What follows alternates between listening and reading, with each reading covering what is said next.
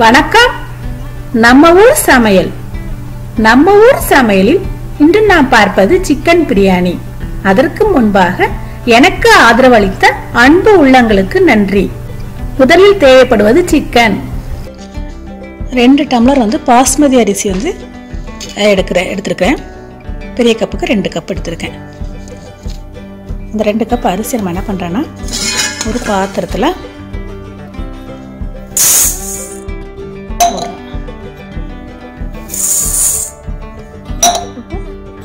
கொஞ்சம் நிறைய தண்ணி ஊற்றி வைக்கிறோம். கொஞ்சம் அரிசி கொஞ்சம் நேரம் நல்லா ஊறட்டும். ஒரு 20 மினிட்ஸ். நம்ம அதை ரெடி பண்ணதுக்குள்ள நம்ம வெங்காயம் தக்காளி எல்லாம் கட் பண்ணி எல்லாம் ரெடி பண்ணதுக்குள்ள அதுவும் ரெடி ஆயிரும். பார்க்கலாம். நம்ம தேவையான பொருள் என்னன்னு பார்த்துடலாம். கொஞ்சம் ஆனியன் இப்படி கட் பண்ணி வச்சுருக்கிறேன். அடுத்து பார்த்தீங்கன்னா தக்காளி, அதையும் இந்த மாதிரி ஸ்லைஸாக கட் பண்ணி வச்சுருக்கிறேன். முக்கியமாக பிரியாணிக்கு என்ன தேவைன்னா இந்த வாசனை பொருட்கள்லாம் தேவை. 2 எடுத்துக்கிறேன். சோம்பு, கிராம்பு, ஏலக்காய், பட்டை எல்லாமே இருக்குது. இதெல்லாமே வாசமாக இருக்கிறதுக்காக நம்ம போடக்கூடியது.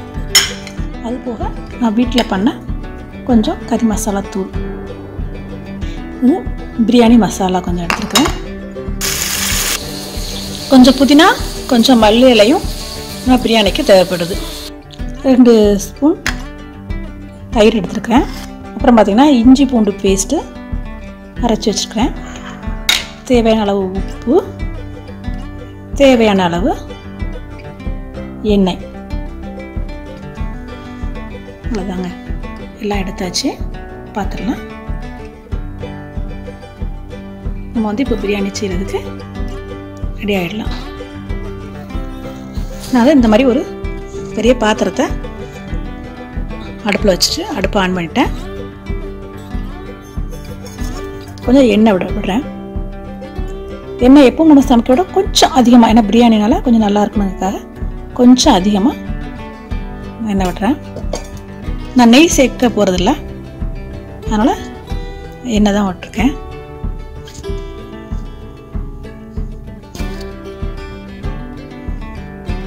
இந்த பக்கம் பார்த்திங்கன்னா அரிசி ரெடி ஆகிடுச்சு. நம்ம நல்லா க்ளீன் பண்ணிடலாம், கழுகி வேண்டாத தண்ணியெல்லாம் நம்ம ஊற்றிட்டு அரிசியை மட்டும் எடுத்துக்கலாம். அரிசி நல்லாவே ரெடி ஆகிடுச்சு. அடுப்பில் எண்ணெய் சூடாகும். நம்ம வச்சுருக்க எல்லா வாசனை பொருட்களையும் அதில் போடலாம். பிரியாணிக்கு ரொம்ப முக்கியமானது இதெல்லாம் தான். அதனால் நான் ஃபஸ்ட்டு அதை போடுறோம். எண்ணெயில் ஒரு 2 மினிட்ஸு அது வதங்கணும். ஒரே ஒரு 2 மினிட்ஸ். அதுக்கப்புறம் நம்ம ஆனியனை அதில் போட்டுடலாம். நம்ம கட் பண்ணி வச்சுருக்கிற ஆனியனை அதில் போடலாம்.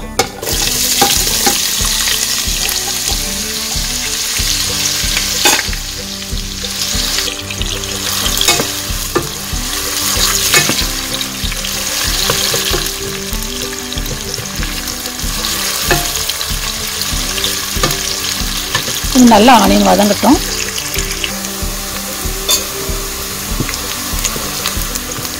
வெங்காயம் பாதி வதங்கிருக்கு. நம்ம இப்போ என்ன பண்ணுறோன்னா இஞ்சி பூண்டு பேஸ்ட்டு அரைச்சி வச்சதை அதில் போடுறோம்.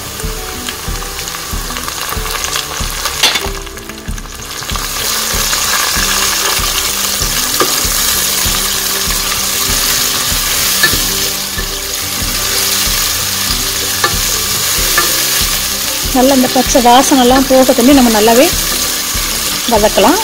அது மாதிரி வெங்காய கலரும் நமக்கு இந்த கொஞ்சம் கோல்டன் கலராக மாறணும். அதை தாண்டியும் அது நல்லா வதங்கட்டும். பாருங்கள், கொஞ்சம் வெங்காயம் நல்லாவே கலர் சேஞ்ச் ஆயிடுச்சு. நம்ம இப்போ தக்காளி போடலாம். நம்ம கட் பண்ணி வச்சுக்கிற தக்காளியை அதில் போடுறேன்.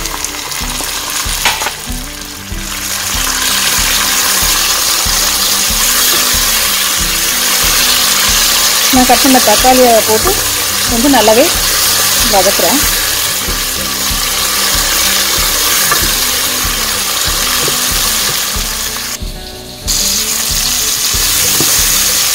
தக்காளி ரொம்ப நல்லாவே வதங்கிடுச்சு. நம்ம வந்து கறி மசாலா பொடி கொஞ்சம் போடுறோம். இது நான் வீட்டில் தயார் பண்ணது. அப்புறம் பிரியாணி மசாலா அதையும் போடுறேன்.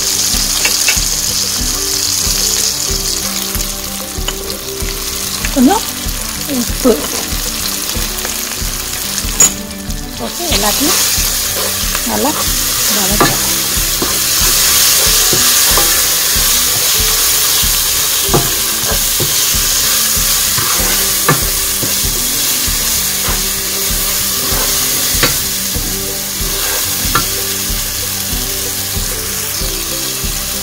அதில் ஒரு 2 மினிட்ஸ் ஆன உடனே நான் வந்து சிக்கனை போடுறேன்.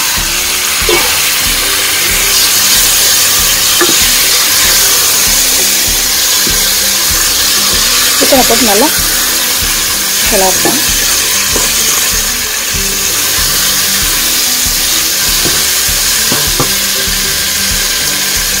நான் கம்மியான சிக்கன் தான் எடுத்துருக்கேன். என்னோட குழந்தைங்க வந்து சிக்கன் நிறைய எடுக்கிறது இல்லை, அதனால் கம்மியாக எடுத்துருக்கேன். உங்களுக்கு வேணால் நீங்கள் நிறைய கூட போட்டுக்கலாம். நான் பார்த்தீங்கன்னா எல்லாமே போட்டிருக்கேன். எலும்பு இருக்கிற மாதிரி சிக்கன் பீஸு, அப்புறம் எலும்பு இல்லாதது எல்லாமே மிக்ஸ் பண்ணி போட்டிருக்கேன். நல்லா இது எல்லா மசாலாவும் நல்லா படுற மாதிரி நல்லாவே கிளறி எடுக்கலாம். நம்ம இப்போ என்னென்னா கொஞ்சம் தயிர் ஊற்றுறோம். ஒரு 2 ஸ்பூன் தயிர் ஊற்றுறேன். அதுவும் சேர்த்து நல்லா கிளறேன். எல்லாம் நல்லாவே மிக்ஸ் ஆகணும். நம்ம தயிர் ஊற்றி நல்லா மிக்ஸ் பண்ணுவோம். பார்த்திங்கன்னா அது ஒரு கிரேவி மாதிரியே பார்க்குறதுக்கு அழகாக வருது. இதில் தண்ணி ஊற்றாண்டாம். இந்த வெங்காயம் தக்காளி தயிர்லேயே வந்து இந்த சிக்கனை வந்து ஒரு 3/4 பாத்துக்கு நல்லாவே வதக்கி வேக வச்சிடலாம்.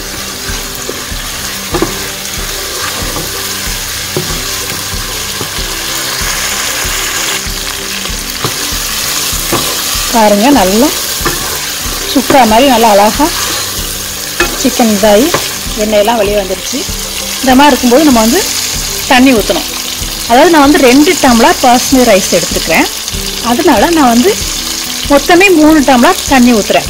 அதாவது 1 டம்ளர் அரிசிக்கு 1.5 டம்ளர் தண்ணி வீதம் நான் இந்த மாதிரி 3 டம்ளர் தண்ணி ஊற்றுறேன்.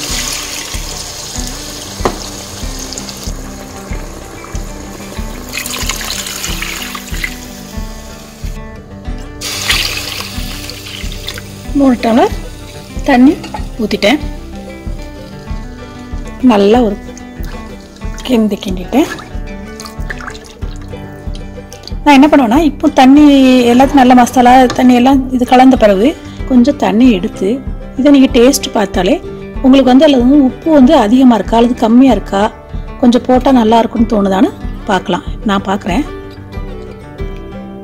எனக்கு உப்பு ரொம்ப கரெக்டாக இருக்குங்க. நீங்கள் உங்களுக்கு கம்மியாக இருந்ததுன்னா இப்போ தண்ணி இந்த மாதிரி நீங்கள் தண்ணி சேர்த்துற பதத்துலேயே நீங்கள் லைட்டாக உப்பு போட்டுக்கலாம். இப்போ எனக்கு எல்லாமே கரெக்டாக இருக்குது. நான் என்ன பண்ணலான்னா மூடி வைக்க போகிறேன். இப்போ வந்து இதை நல்லா மூடி வச்சிடலாம். நல்லா கொதி வரதுன்னு நம்ம வெயிட் பண்ணலாம். பார்க்கலாம், நல்லாவே கொதிக்க ஆரம்பிச்சிருச்சு. வேணா கொஞ்சம் மீடியம் வச்சுக்கலாம். ஹையில் இனி வைக்க வேண்டாம். நம்ம எப்பயுமே கொஞ்சம் மீடியம் லோ அந்த மாதிரி நம்ம பார்த்துக்கலாம். இனிமேல் சீக்கிரமே ரெடி ஆயிரும். நம்ம வந்து இப்போ வந்து இந்த அரிசியை அதில் போடுறோம்.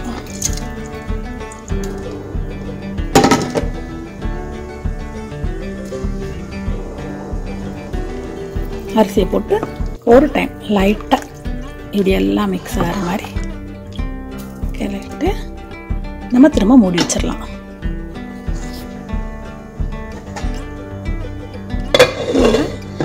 மூடி வச்சிடலாம்.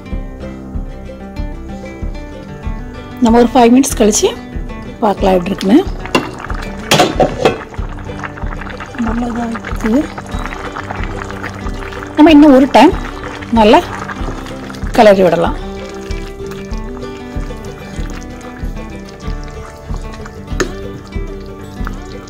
பாருங்க, நல்லா வந்திருக்குது. இன்னும் கொஞ்சம் வெயிட் பண்ணணும். நமக்கு இந்த மாதிரி தண்ணிலாம் அதிகம் இல்லாமல் ரைஸ் அடி மேலே வந்து பபிள்ஸ் மாதிரி இந்த அரிசியில் அப்படி தெரியும் போது நம்ம என்ன பண்ணலான்ட்டுனா அடுப்பை சிம்மில் வச்சுட்டு நம்ம என்ன பண்ணுறோன்னா தோசைக்கல்லை கீழே வச்சு அதுக்கு மேலே அந்த பாத்திரத்தை எடுத்து வைக்க போகிறோம். பார்த்திங்கன்னா தோசைக்கல்லை கீழே வச்சு அந்த பாத்திரத்தை அப்படியே எடுத்து மேலே வச்சுருக்கேன். அடுப்பை சிம்மில் வச்சுருக்கேன். திரும்ப நம்ம அதை மூடி வைக்கலாம். ஒரு 2 மினிட்ஸ் இப்படி வச்சுட்டு திரும்ப நான் மூடி எடுத்து போட்டு நல்லா கிளறி விடுறேன். பாருங்கள், கொஞ்சம் லைட்டாக கிளறி விட்டுறேன். கொஞ்சம் நீர் இருக்க மாதிரி இந்த பதத்துலேயே நம்ம என்ன செய்யணும்னா இதுக்கு மேலே ஒரு பாத்திரத்தில் தண்ணி வைக்கிறேன். ஒரு பாத்திரத்தில் தண்ணியை வைக்கிறேன். வச்சுட்டு அந்த பாத்திரத்தை மூடி வச்சிடுறேன். பார்த்திங்கன்னா ஒரு தோசைக்கல் வச்சுருக்கேன். தோசைக்கல்லுக்கு மேலே பிரியாணி பாத்திரம் இருக்குது. அதுக்கு மேலே ஒரு பாத்திரத்தில் நான் தண்ணி வச்சுருக்கேன். தண்ணி வச்சு அந்த பாத்திரத்தை மூடி வச்சுட்டேன். அடுப்பு ரொம்ப லோ இருக்குது. லோவில் தான் அடுப்பை நான் வச்சுருக்கிறேன். பாருங்கள், ஒரு 5 மினிட்ஸ் நம்ம அந்த மாதிரி வச்சுருக்கணும்.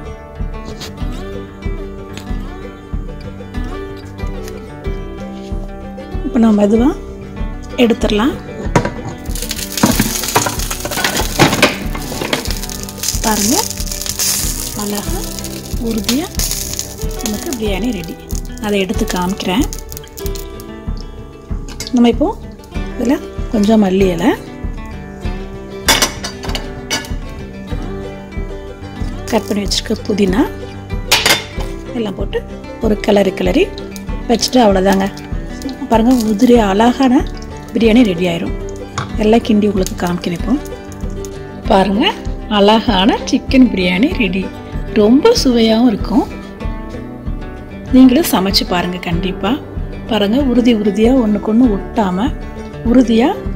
ஒட்டாமல் நல்லா வந்திருக்குது. நம்ம பாத்திரத்தில் வச்சுருக்கோம். இத்தனைக்கு குக்கரில் நம்ம வைக்கல. சிக்கனும் பார்த்தீங்கன்னா நல்லாவே வெந்திருக்கும். நீங்களும் ட்ரை பண்ணி பார்க்கலாம். சிக்கன் பிரியாணி கூட நம்ம chicken gravy, raita, chilli chicken 65 எல்லாம் வச்சுருக்கோம். இது பாருங்கள், ரொம்பவே எம்மியாக இருக்குது. எல்லோரும் செஞ்சு சாப்பிட்டு பாருங்கள். ரொம்பவே நல்லாயிருக்கும்.